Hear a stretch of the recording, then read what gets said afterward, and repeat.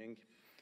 Ladies and gentlemen, on behalf of the Amina Center for Entrepreneurship and Development at the Haas School of Business, I would like to welcome you to TechWadi's 9th annual forum and to what promises to be the best annual forum. To better appreciate the significance and impact of what the Amina Center, TechWadi, and indeed all of you are doing, let me begin by sharing some sobering statistics about the MENA region.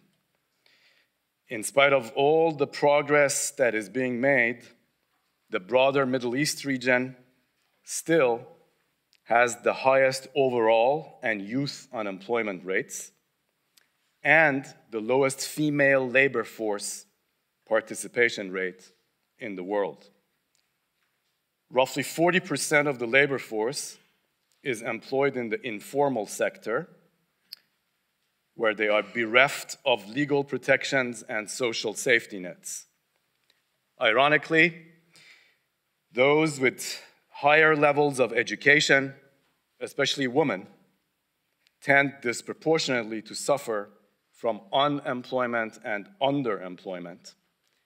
And the best and the brightest in the region continue to become a part of the brain drain.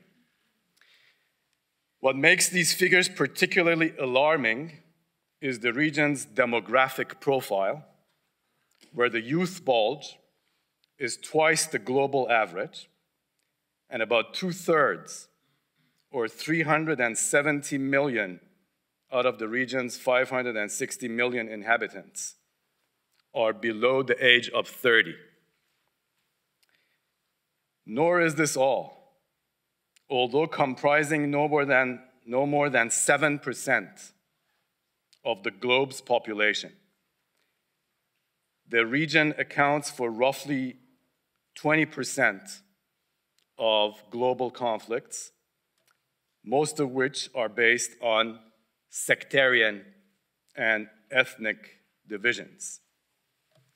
So, much like TechWadi, the Amina Center seeks to make a difference in this landscape by helping to narrow the region's entrepreneurship, innovation, skills, and gender gaps, as well as its ethnic and sectarian divides.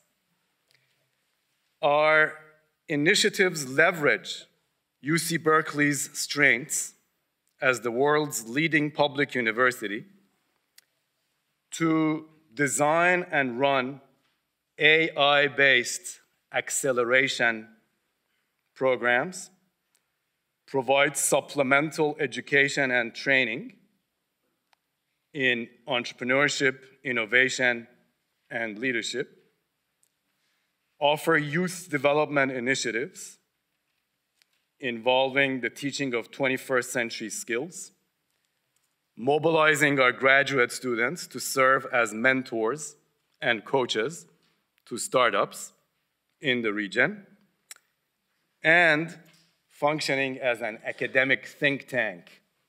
Fortunately, I don't have time to delve into the specifics of our initiatives, but I am very happy, I'm delighted to report to you that my mentor and source of emulation, Dr. Ossama Hassanein, is with us today, and he has graciously agreed to join me here at the podium and to briefly talk about two of the Amina Center's recent impactful initiatives. So please join me in welcoming Dr. Ossama.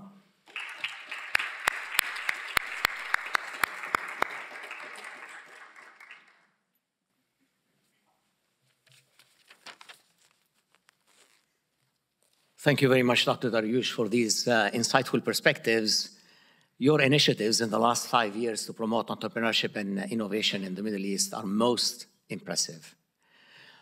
Since I've been dragged here, I would like to share with my friends at TechWadi these two initiatives because many of you would very much like to be involved, I suppose.